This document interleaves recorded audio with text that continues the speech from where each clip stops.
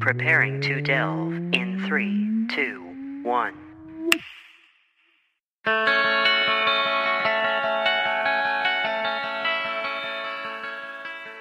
Hello everybody and welcome to Delve. My name is Nathan, and yes, it has probably been a little while since you have heard from me or anyone over here at Delve. There were a couple reasons for that. One of the first ones was we had just done a bunch of episodes. The last one was about fatigue, and then we did a very long live episode where we even discussed it a little bit further, and if you listen to the end of that particular episode, you would know that Alex had kind of floated the idea, maybe you just take some time off, and I guess I did without really planning on it, and then didn't mention it to anyone that I was probably gonna just take a little bit of time. I guess the reason why I didn't originally mention that was because something else happened in the meantime where a wind blew through my home and knocked a whole bunch of trees down, taking a good chunk out of our garage, completely decimating my arbors, and also totaling my car. So, been trying to deal with some of that. Obviously, a lot of yard work that's involved with it, cutting up trees, moving the brush off, finding out that, oh wow, our yard is a lot larger now. A whole bunch of things like that. And, of course, now really thinking about car shopping, which is something I have to do now, and how to get rid of stumps. There's a lot of things going on, and so I had not really made a priority out of doing a Delve episode during that time. And that got me to thinking about a subject that I really wanted to talk about anyway, and so I thought I would do a short episode now. One, to let you know that yes, we are indeed alive. At least I am. I haven't checked on Alex lately. And two, to talk about priorities. Now, of course, I would not suggest talking about the priorities between real life and fiction, because obviously fiction is going to win every single time. No, what I'm talking about is the priorities of work, especially when you end up with a lot of projects that you want to do and you have every intention of doing, but you don't know when you're going to be able to schedule them all. What happens to me more often than not is I will have entire lists of things that I would really like to do, and then it's about trying to budget that time to figure out when I'm going to be able to do any of those things. But the problem that I often find, and I don't know if anybody else experiences this, but I feel like it is a common problem among people who have creative endeavors, is you want to do all of those at the same time, and you are going to try to work on all of those things at the same time, instead of trying to prioritize them into what is most important to you and what is least important to you. There is also the factor that often comes into play about what you think is going to register the best. For instance, a little while ago, I released a video that was about Borderlands 3 and a stupid thing that I did, and I actually got a lot of response back and realized that there was a follow-up video that I really should do about Borderlands 3 that is also an even stupider thing that I could do, but I haven't made that video yet, because even though I know that that would go over very well, and apparently there is indeed a market for it, I just have not been very interested in making that video. So there's also a priority between whether I want to actually do something or if other people would like me to do it. And a lot of times, for people who really want to get out there, you would be forgiven for taking the opportunity to do the thing that you think is going to have the best exposure and the best reaction. And that is a very big drive. But then again, I've done a lot of projects where I was like, oh, I'm not really doing this because I want to do it, but I figured that this is going to be a very marketable thing for me to do, and then it just falls flat. So it's kind of hard to judge one way or the other. You think to yourself, like, well, if I just throw everything against a wall, something is going to stick, and then obviously the thing that sticks is the thing that we will stick with. It gets into a habit where you figure, well, I guess what I could do is I could just throw everything at the wall. But then how long are you going to throw it at the wall? How long are you going to continually throw everything at that wall? And if you get into a habit of trying to throw everything at that wall and you don't know when to stop, the problem becomes that you are just going to have more and more stuff that you're throwing at the wall, and you will have a wall full of stuff. There's just so much spaghetti on that wall now, and you don't know how it got there, but you can't stop throwing it, and you're going to run out of momentum, speed, and interest of throwing anything at that wall at all. Imagine it this way. If you have 10 things you know you want to do, you can order them by the priorities that you would like to get to first, second, third, fourth, fifth, all the way down your list, which would be a healthy way to look at it and also would help you with budgeting time. Or you could do it the way I do it. Say, let me try to do all 10 things at once until it becomes exertive, and I don't know how I'm ever going to do them because now they're not 10 individual projects, they're one large project that is the entirety of my work. And then it feels like you can never get it done because it is a Sisyphean task that you have placed before yourself. Now, you can hold on to that for a while, managing multiple projects and trying to do them all in a timely fashion until the world throws a tree on top of your car. Now, it's at that point where it's easy to shut down because your priorities have now become, there's a tree on my car. Not that I'm speaking from any personal experience, I'm just throwing that out as an example. And so you don't really know what else you want to do or what you should be focusing on. And you've been trying to focus on so many things that you really have no focus whatsoever. So in order to help with this, I started looking up a little bit about prioritizing work. And just briefly, because I was wondering if maybe they had some ideas for me. And I realized that a lot of it is actually very similar advice and pretty much stuff that I already have been thinking about. One, which is the idea of actually listing your tasks. A list of your tasks is going to basically just lay out what you have in front of you. And from there, you can visualize it better. Once you can visualize what you have in front of you, it's going to make it a lot easier to figure out what you do with all of those parts and pieces. Something that I had not thought about, but then I saw it on a lot of blogs, so apparently this is a very common thing, is to identify important versus urgent. The reason why you need to do that is to understand if there's something that you need to do basically right this moment or in the very near future, or if it's something that might be an important thing to do, but you don't really have a time frame on it. So an urgent thing for me was when I recently did that Ghost of Tsushima video. I think that was probably the one thing where I was like, oh no, it comes out here. I obviously have to get it out ahead of that because otherwise, what am I doing? So I gotta get that out the door as fast as possible. So that's considered an urgent.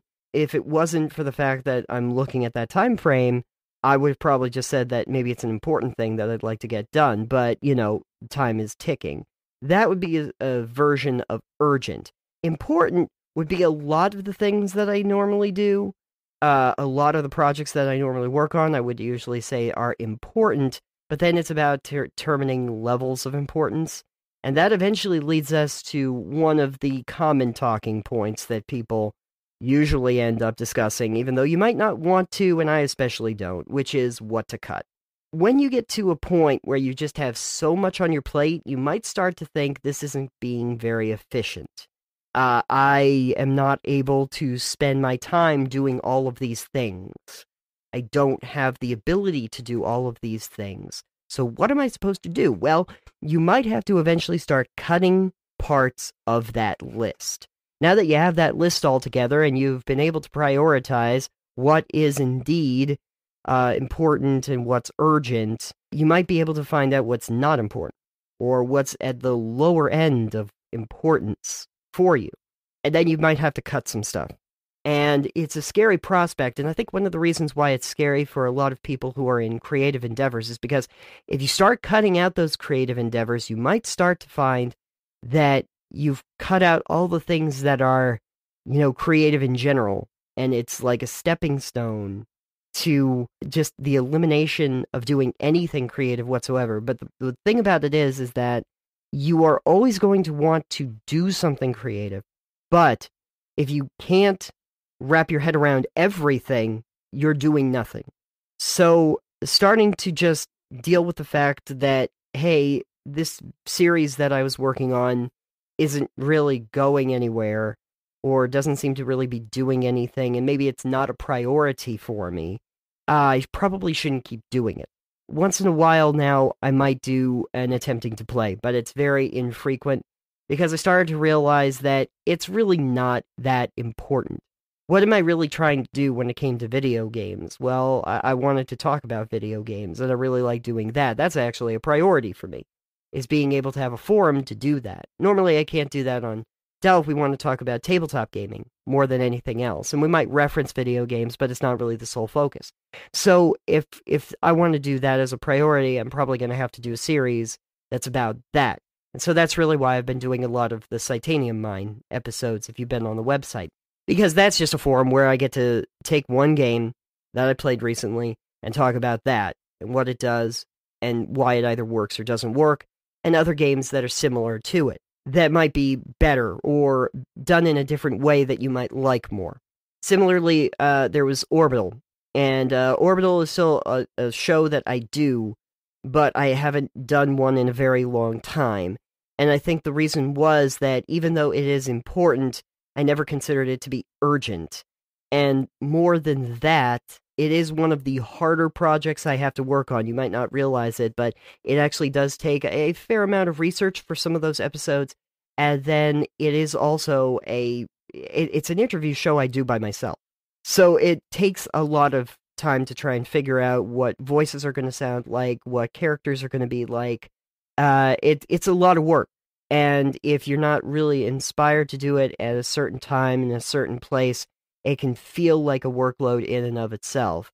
If it was really the only thing I was doing, it might be a little bit easier. But when you have other things that you might consider higher priorities, it becomes something that you're not interested in doing as often. And so it's something I know I'm going to go back to, but I'm not going to go back to it right away. Videos, another thing, because videos do take a long time to do. So I'm trying to learn how to do priorities in that and cut a lot of things that just didn't work. Some series I started worked really well and did very well. And so I realized, okay, well, maybe I should be focusing more on doing those things. But then there's the other component of, as Marie Kondo might say, does it bring joy? And if it doesn't really bring joy and it feels too stressful to do, I might still not want to do it.